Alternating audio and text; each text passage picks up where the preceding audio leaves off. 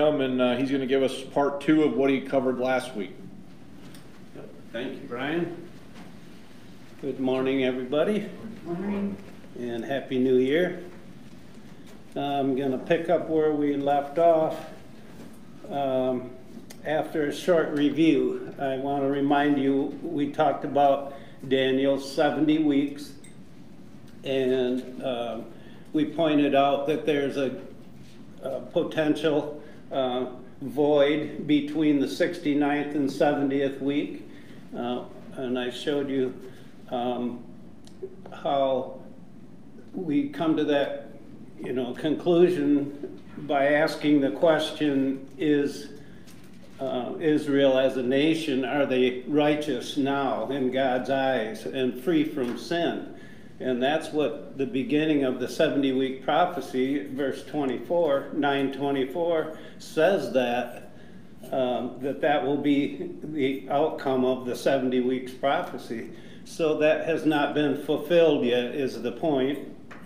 And then I wanted to show, and I think I did show last week, that this prophecy is for Daniel's people and Daniel's city, as it says, which would be the nation of Israel and the city of Jerusalem in particular. And we have a part in this in an odd way, in that it's the church, the body of Christ, that stops that void, that gap. The 70th week resumes after the rapture of the church, the body of Christ. So we talked about those things last week, and so I want to go through a little bit of what we talked about before. And I was explaining the 70 weeks are 70 weeks of years. And I had mentioned that scholars agree that study this, that's the case. My friend, Brother Craig Nelson, called me at work, and he had noted that comment, and he said there's a place in Scripture that will also prove that the weeks are years. And so we can look at that, and thank you, Craig, for that. Let's look at Genesis 29, verses 18 through 28. And you'll see here the use of the word week referring to years. 7 years. Verse 18, and Jacob loved Rachel and said, I will serve thee 7 years for Rachel, thy younger daughter. And Laban said, it is better that I give her to thee than that I should give her to another man. Abide with me. And Jacob served 7 years for Rachel, and they seemed unto him but a few days for the love he had to her. And Jacob said unto Laban, give me my wife, for my days are fulfilled, that I may go in unto her. And Laban gathered together all the men of the place and made a feast. And it came to pass in the evening that he took Leah, his daughter, and brought her to him. And he went in unto her. And Laban gave unto his daughter Leah Zilpah, his maid, for an handmaid. And it came to pass that in the morning, behold, it was Leah. And he said to Laban, what is this thou hast done unto me? Did I not serve with thee for Rachel? Wherefore then hast thou beguiled me? And Laban said, it must not be done. It must not be so done in our country to give the younger before the firstborn. Fulfill her week, and we will give thee this also for the service which thou shalt serve with me yet 7 other years.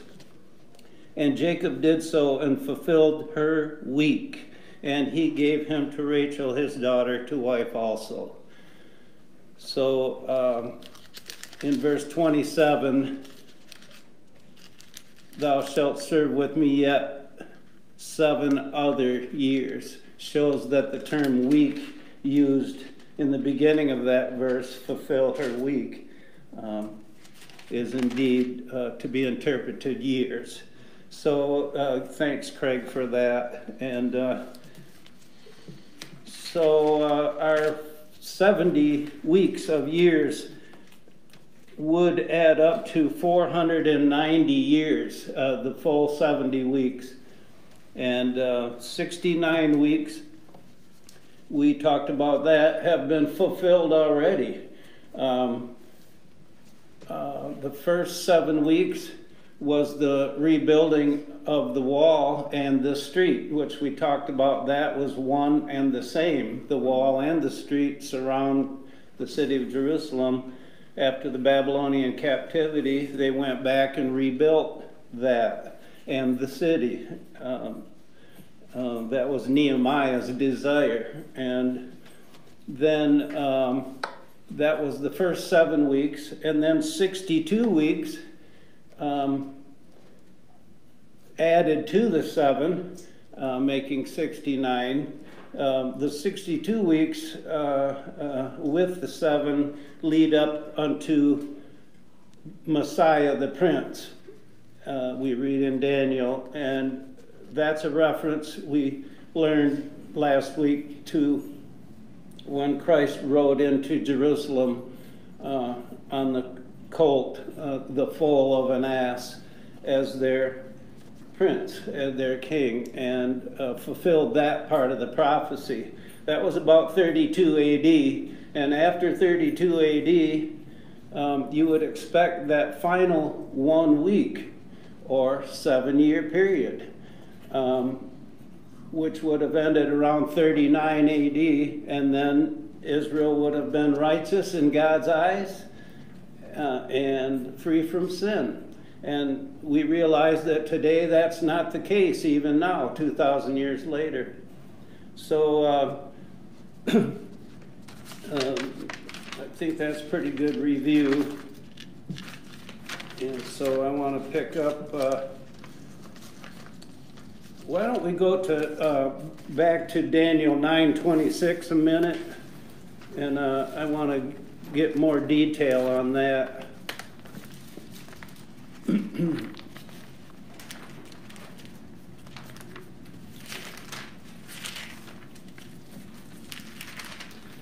Daniel 9:26. And after 62 weeks shall Messiah be cut off. That's a reference to the crucifixion, cut off from the living, as it says in Isaiah. But not for himself. And the people of the prince that shall come shall destroy the city and the sanctuary. There's a reference to the destruction of the temple and the city. The people of the prince that shall come there are the ones that destroy the temple. We know that in 70 AD, Titus came with his soldiers and destroyed the city. So commentators, many of them will say, well, the people of the prince that shall come, that's the Roman soldiers. And so when they think of a future, the people of the prince, and they think of Daniel 9:27, the he that confirms the covenant, they associate that with the prince that shall come, and so they associate that with Rome. Titus was a Roman leader, and so in the end times it must be a Roman leader or somehow connected. And but I'm going to show here that the people of the prince that shall come were not necessarily Titus's soldiers. They were just people that did not follow God. They were children of Cain, you could say. I'm going to read a quote here.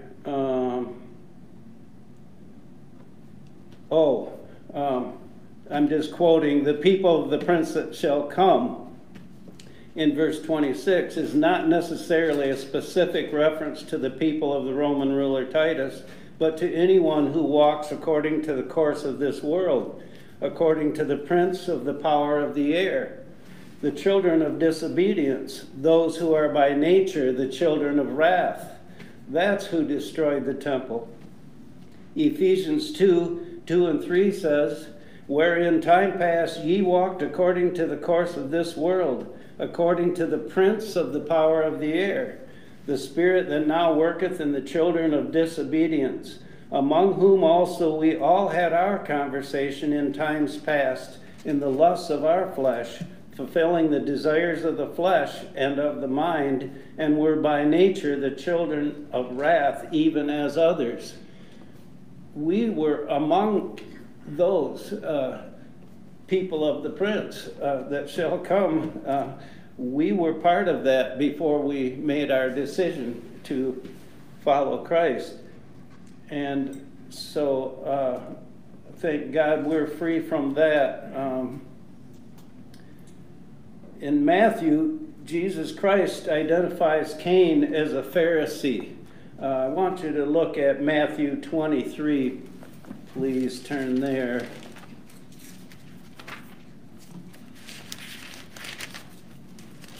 And it doesn't just come out and say Cain was a Pharisee, but I think we can look at a number of verses and then come to that conclusion.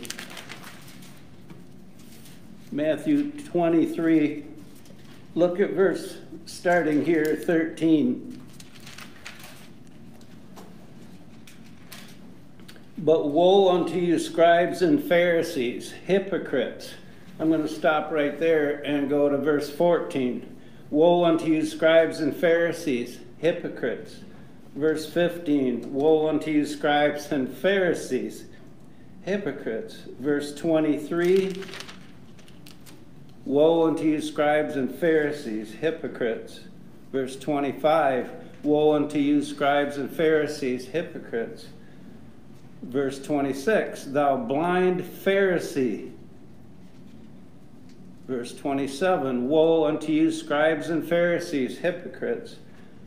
Now, verse 31, wherefore be ye witnesses unto yourselves that ye are the children of them which killed the prophets.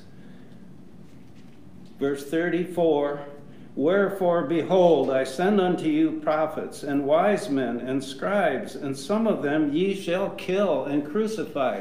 He's speaking to the Pharisees. And some of them ye shall scourge in your synagogues and persecute them from city to city. Verse 35, that upon you may come all the righteous blood shed upon the earth, from the blood of righteous Abel unto the blood of Zacharias, son of Barachias, whom ye slew between the temple and the altar. So they mention Abel, the righteous Abel, the blood of Abel. Who killed Abel but Cain? So Cain is described here as a Pharisee, I believe. And also, he identifies Abel as a prophet. Look at Matthew chapter 11, verse 50.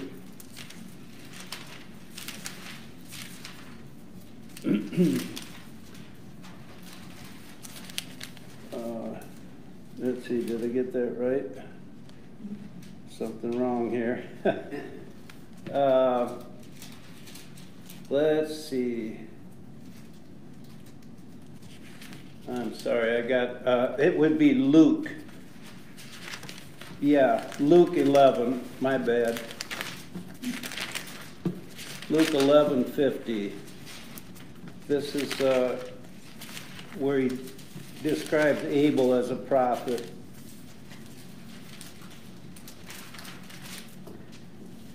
That the blood of all the prophets, which was shed from the foundation of the world, may be required of this generation.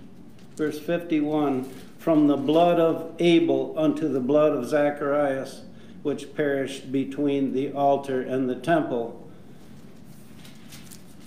So verse 50, the blood of all the prophets, and then 51 from the blood of Abel. So he's including him among prophets.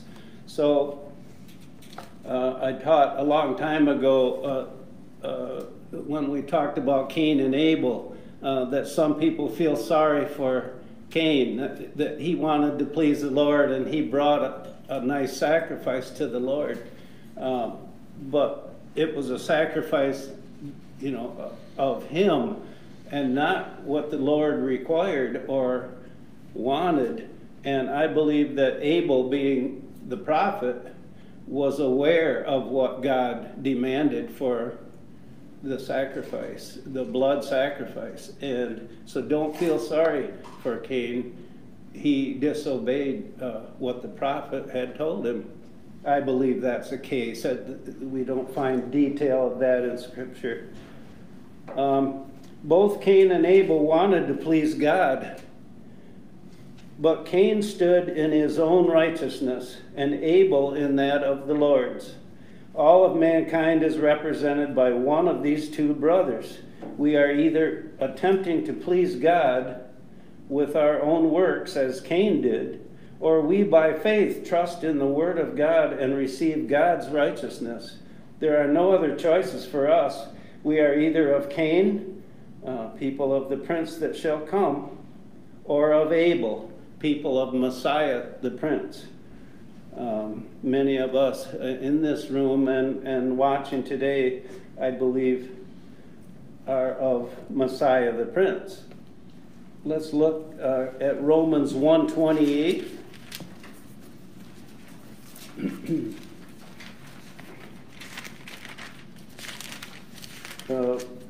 128 through 32 I'm going to read.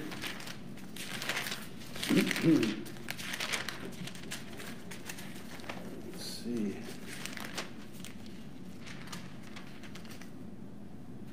And even as they did not like to retain God in their knowledge, God gave them over to a reprobate mind to do those things which are not convenient, being filled with all unrighteousness, fornication, wickedness, covetousness, maliciousness, full of envy, murder, debate, deceit, malignity, whisperers, backbiters, haters of God, despiteful, proud, boasters, inventors of evil things, disobedient to parents, without understanding, covenant breakers, without natural affection, implacable, unmerciful, who, knowing the judgment of God, that they which commit such things are worthy of death, not only do the same, but have pleasure in them that do them. People of the prince that shall come. Also, let's look at Ephesians 2 and verses 1 through 7. And I think we're going to read more about people of the prince that shall come. Chapter 2, verse 1. And you hath he quickened who were dead in trespasses and sins, wherein in time past ye walked according to the course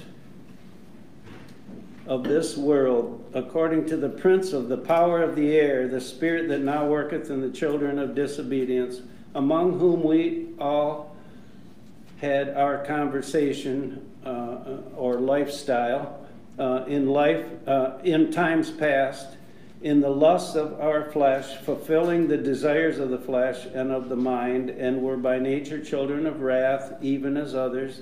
But God, who is rich in mercy, for his great love wherewith he loved us, even when we were dead in sins, hath quickened us together with Christ. By grace ye are saved, and hath raised us up together and made us sit together in heavenly places in Christ Jesus, that in the ages to come he might show the exceeding riches of his grace in his kindness toward us through Christ Jesus.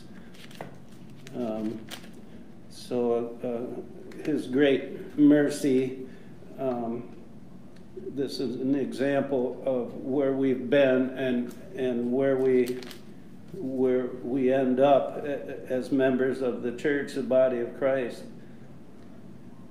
A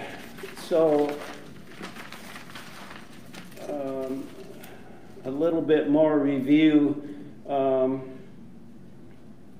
I had mentioned the 4 things that happen in the void between 69th and 70 weeks. And I guess I'll just read point 1 was the death, burial, and resurrection of our Lord Jesus Christ. That was in 32 AD. And then the revelation of the mystery and the birth of the church, the body of Christ, happened during Paul's day in the 60s AD. And then 70 AD, the destruction of the temple is in there. And then yet to happen is the rapture is going to happen before the 70th week. So we're looking forward to that, I believe, at any moment. And then we got to the last Daniel 9:27, the final week. Daniel 9:27, he shall confirm the covenant with many. We decided that was Israel for 1 week. And in the midst of the week, he shall cause the sacrifice and oblation to cease. The midst of the week would be half of 7, 3.5 years. So once that final 7-year period kicks in, it's going to be in 2 parts. And so I'm trying to get to part 2 here. A lot of review. Yeah, and then we looked at other references to the future 7-year period. There's so many. I'll just pick one here. Luke 21:22, for these be the days of vengeance, that all things which are written may be fulfilled. Matthew 24:21, for then shall be great tribulation, as was not since the beginning of the world to this time, nor ever shall be.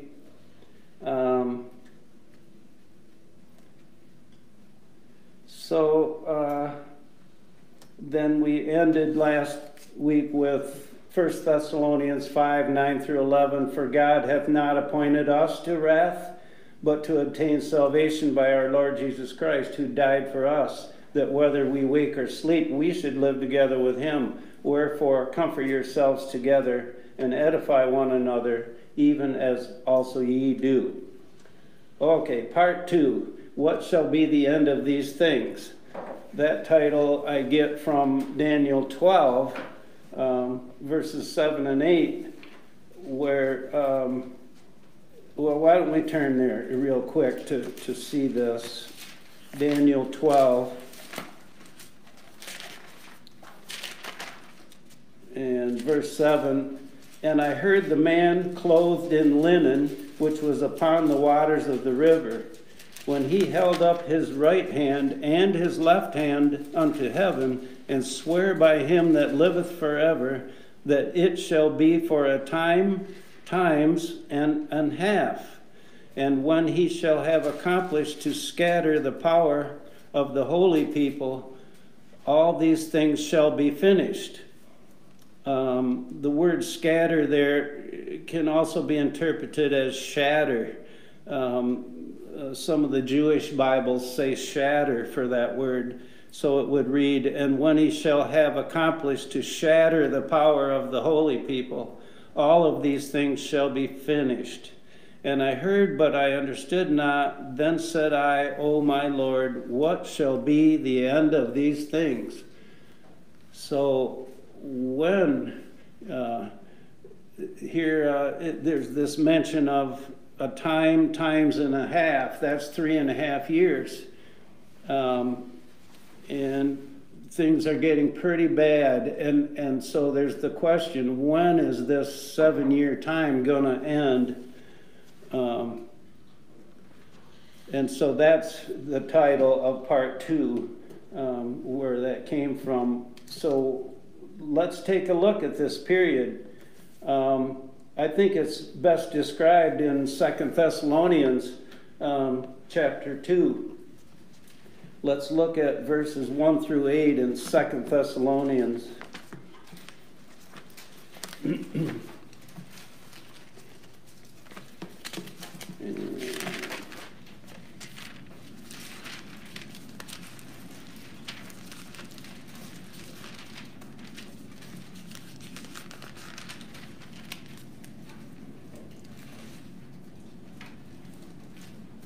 Second Thessalonians chapter 2, verse 1. Now we beseech you, brethren, by the coming of our Lord Jesus Christ, and by our gathering together unto him. What do you think that's a reference to right there? Does anyone have a guess? The coming of our Lord Jesus Christ and our gathering together unto him? It's got to be the rapture of chapter 4, or 1 Thessalonians 4. Yeah, the rapture, a reference to the rapture, indeed. Verse 2, that ye be not soon shaken in mind or be troubled, neither by spirit, nor by word, nor by letter, as from us, as that the day of Christ is at hand. Verse 3, let no man deceive you by any means, for that day shall not come, except there come a falling away first, and that man of sin be revealed, the son of perdition. Well, what have we learned about the man of sin being revealed? Is that not Daniel's 70th week? And he makes the covenant, the peace treaty with many. That's the he makes the treaty. And so now we go from the rapture mentioned in verse 1, and now we're talking about something else. We're talking about the 7-year period, I believe. And I'm open for discussion here as I go. I'll read on.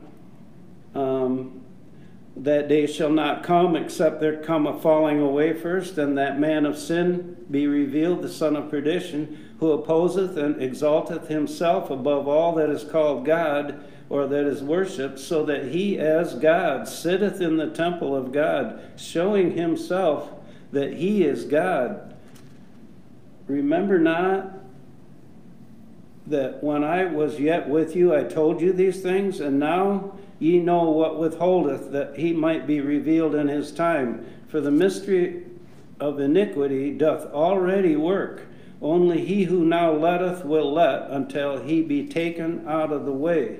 And then shall that wicked be revealed, whom the Lord shall consume with the spirit of his mouth, and shall destroy with the brightness of his coming. So at the end of this period, the wicked is destroyed with the brightness of his coming. So that will be the end of that 7-year period. Some believers wondered whether they had missed the rapture and were experiencing Daniel's 70th week.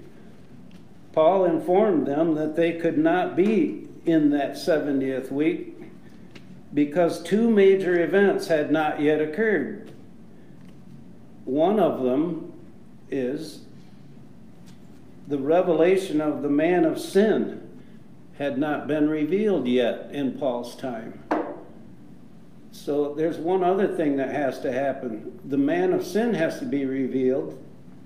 Well, what would follow the man of sin but lies and deceit? And people are going to go for it. And the other thing then that happens during that time is doctrinal apostasy. 2 Thessalonians 9, let's turn to 2 Thessalonians 2. We're there now, verse 9 through 12. Even him whose coming is after the working of Satan with all power and signs and lying wonders, and with all deceivableness of unrighteousness in them that perish, because they received not the love of the truth, that they might be saved. And for this cause God shall send them strong delusion, that they should believe a lie, that they all might be damned, who believed not the truth, but had pleasure in unrighteousness.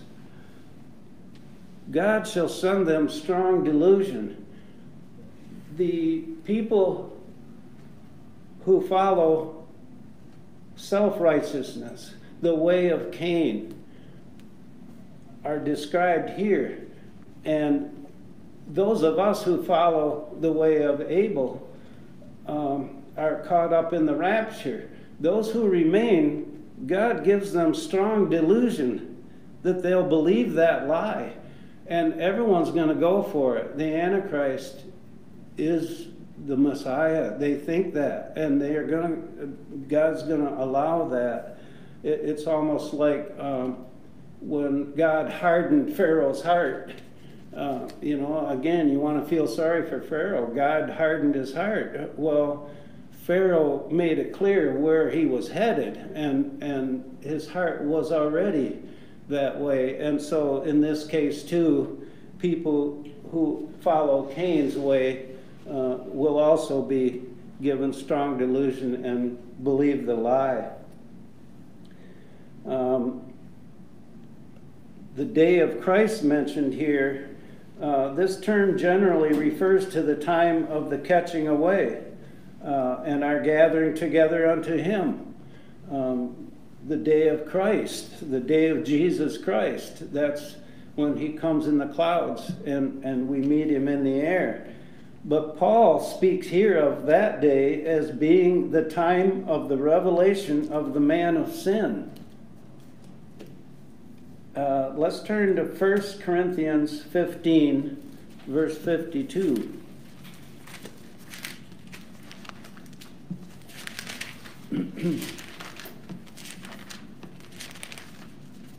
15:52 says,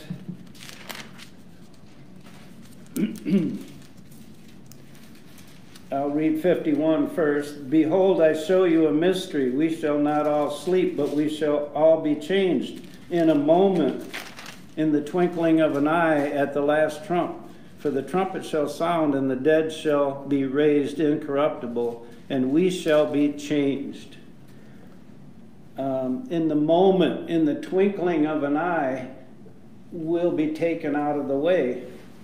Paul may be referring to a moment in time where the rapture of the church and the revelation of the man of sin occur simultaneously. The church, the restrainer, the Holy Spirit in the church, the body of Christ, is restraining the man of sin. He can't reveal himself until we're gone.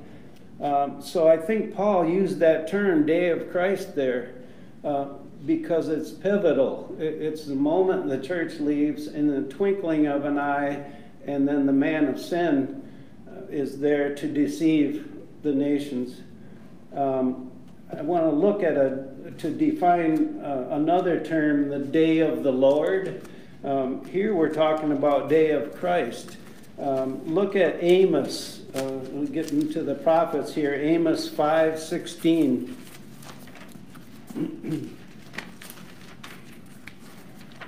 This would be a first mention of the day of the Lord, and often the first mention is the clearest meaning of it.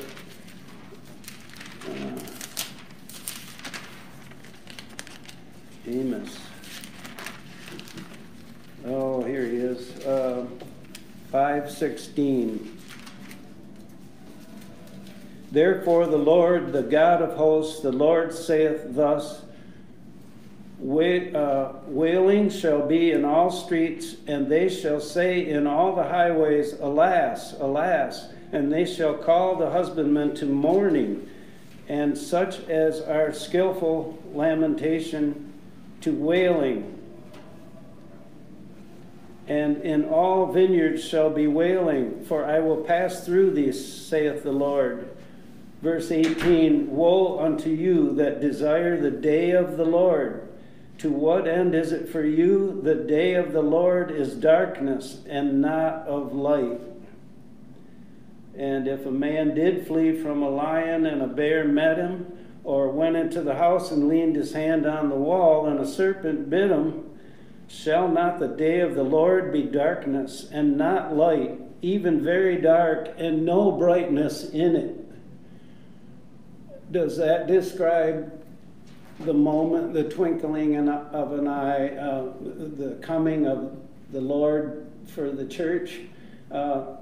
No, this describes the Lord's coming, the vengeance and the wrath. And so I just wanted to make that distinction, the day of Christ and the day of the Lord. Let's see. Now I want to talk about that word, the apostasy. Let's see. Let's turn to Acts 21.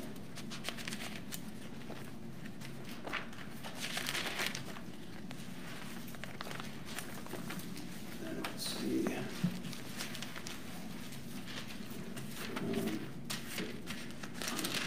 Acts 21, verse 17 through 21.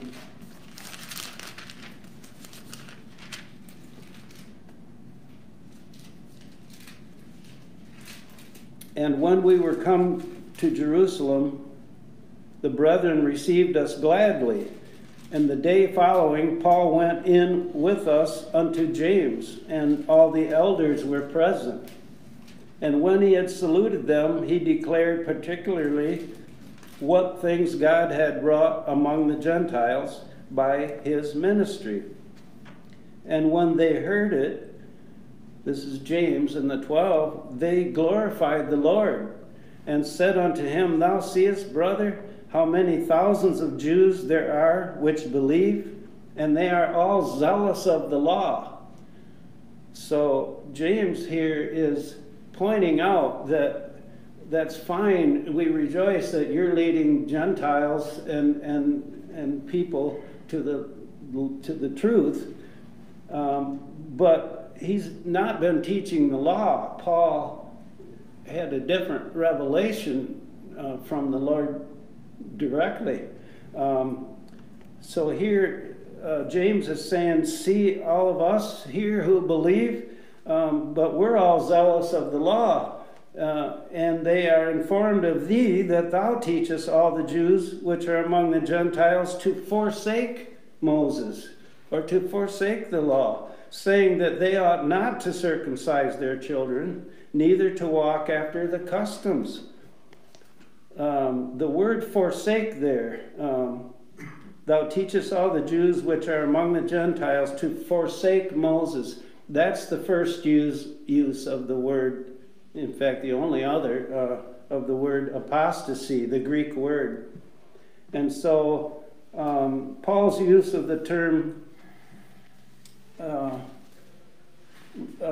first I want to turn back to 2 Thessalonians 2.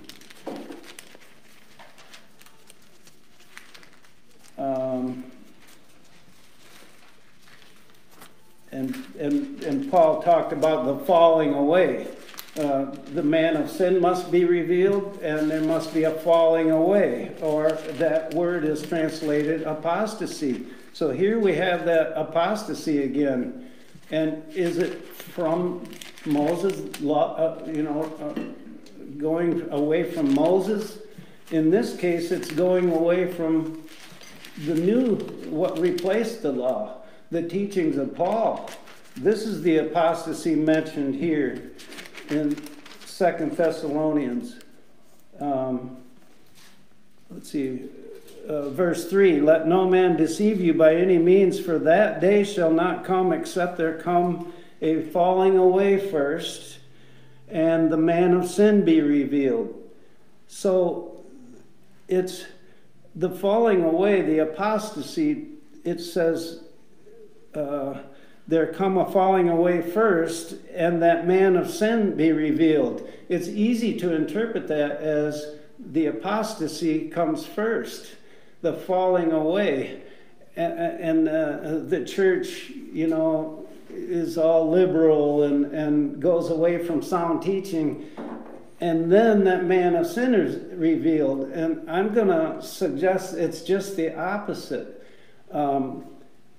The thing, it says a falling away first, it means it has to happen before that day comes, not before the man of sin comes, but it's talking about that day shall not come except there come a falling away first, and the man of sin be revealed. Those two things should be put together, the man of sin revealed and the falling away, or apostasy. So the apostasy referred to here occurs during the 7-year tribulation period.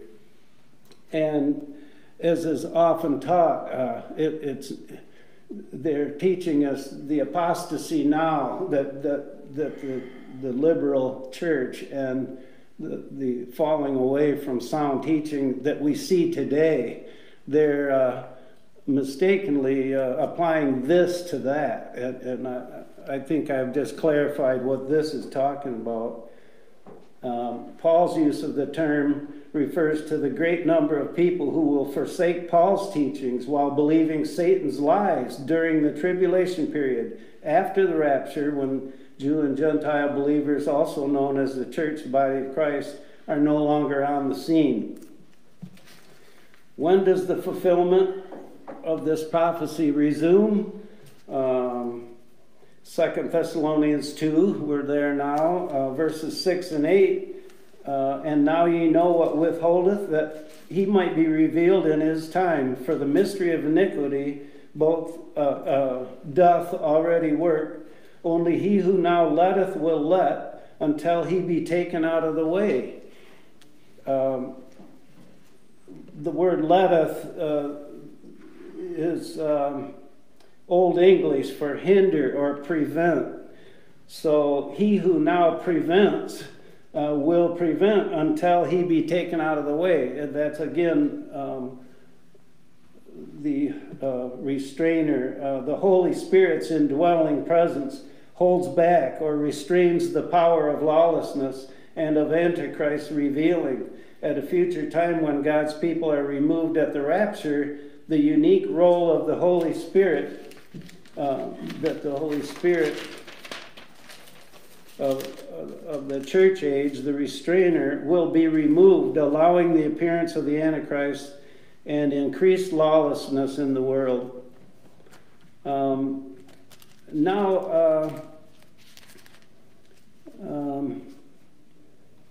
then I've got a couple references here then to the rapture.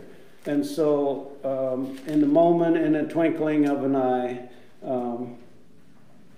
will be raised incorruptible. Now, I'm running low on time, so I want to skip to a difficult study, and that's the book of Revelation. But we have a unique opportunity here with the study we've just made in Daniel. I think it gives us an opportunity to understand some of Revelation chapter 12 in particular. So let's take advantage of this. And as time's running out here, let's see if we can understand something in Revelation chapter 12.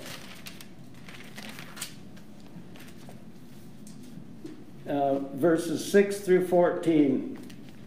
And as we read, just imagine what we've just studied and remember what we've studied and see if it reverberates here. Verse 6, and the woman fled into the wilderness, the woman being Israel, where she hath a place prepared of God, that they should feed her there 1,260 days. That's 3.5 years. And there was war in heaven. Michael and his angels fought against the dragon, and the dragon fought and his angels, and prevailed not, neither was their place found any more in heaven. And the great dragon was cast out, that old serpent called the devil and Satan, which deceiveth the whole world. He was cast out into the earth, and his angels were cast out with him. And I heard a loud voice saying in heaven, Now is come salvation, and strength, and the kingdom of our God, and the power of his Christ. For the accuser of our brethren is cast down, which accused them before our God day and night. And they overcame him by the blood of the Lamb and by the word of their testimony, and they loved not their lives unto death. Therefore rejoice, ye heavens, and ye that dwell in them. Woe to the inhabitants of the earth and of the sea, for the devil is come down unto you, having great wrath, because he knoweth that he hath but a short time. And when the dragon saw that he was cast down unto earth, he persecuted the woman which brought forth the man-child. The woman is Israel, the man-child is the Lord Jesus Christ. And to the woman were given 2 wings of a great eagle, that she might fly into the wilderness, into her place, where she is nourished for a time and times and half a time from the face of the serpent. So in the midst of the 7-year period, the woman's going to be given wings of a great eagle and go to the wilderness. And Satan's looking to kill and destroy her. And she's being protected. And she's actually nourished during that time. It says in verse 14, where she is nourished for a time, times and half a time.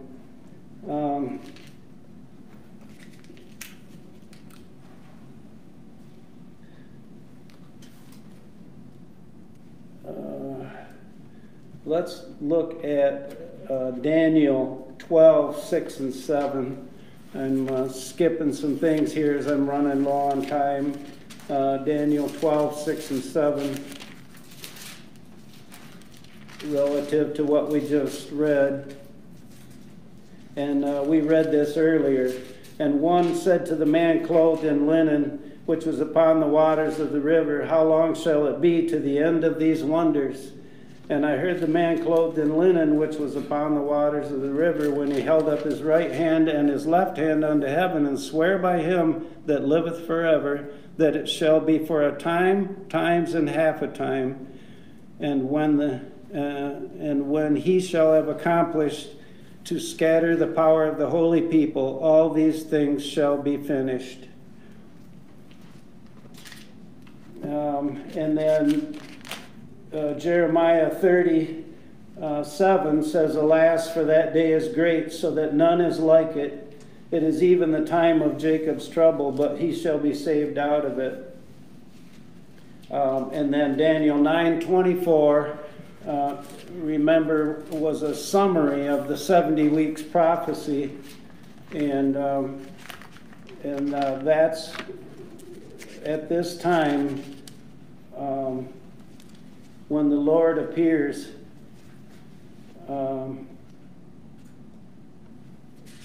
That's when that righteousness, and they recognize the Lord when he appears, and they are righteous in God's eyes at that time. I got just enough time to squeeze in another mysterious pause. and so we've talked about the gap between the 69th and 70th week. Well, there's another gap I can show you, and Brian, you'll be familiar with this one. Turn to Luke 14, 16 through 22.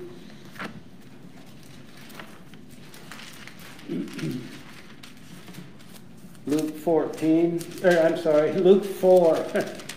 16 through 22.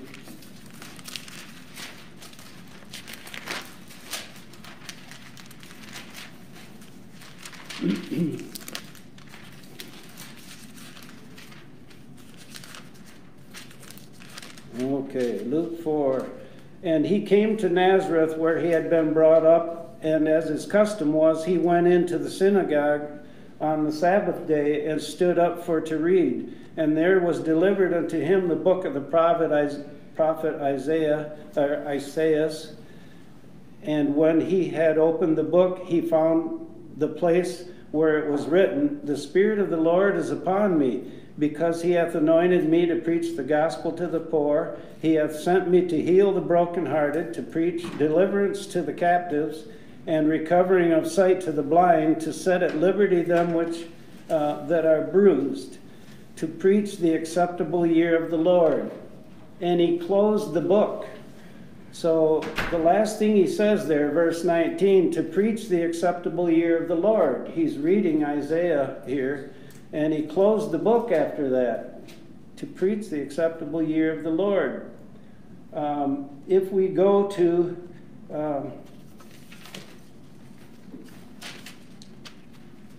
Isaiah 61, 1 and 2, this is what Jesus was reading. Isaiah 61, 1 and 2.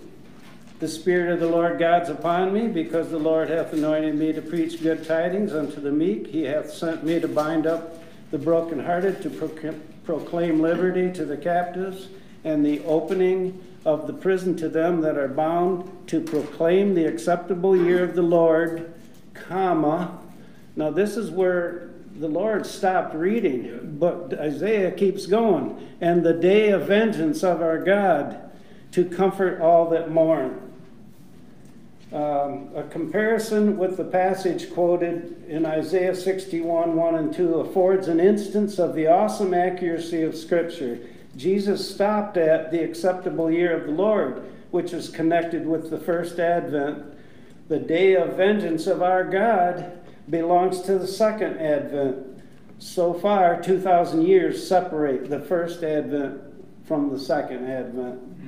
And as we are running low on time, within the gap of fulfillment between Daniel's 69th and 70th week resides the church, the body of Christ. We're in that mysterious gap. The chronological gap, see, the gap in Daniel is a gap of fulfillment of prophecy. This gap we're reading now is a gap in time.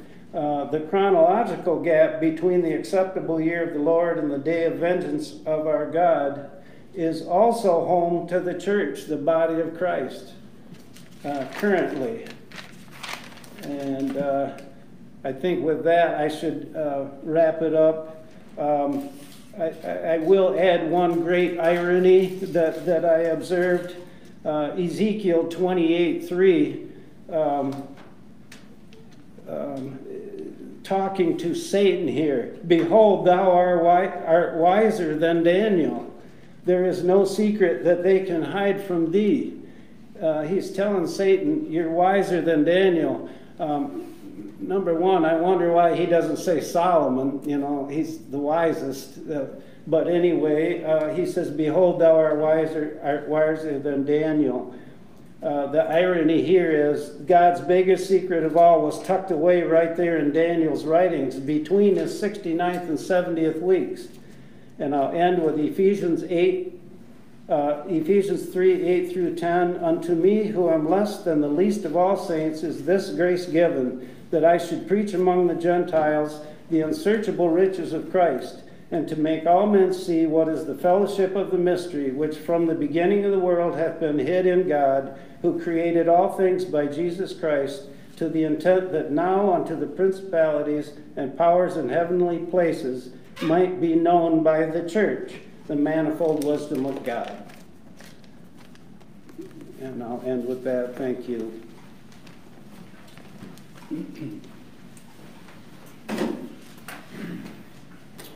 All right, thanks, Bud. Appreciate you stepping up the last 2 weeks to teach class. Next Sunday, we will resume the normal class.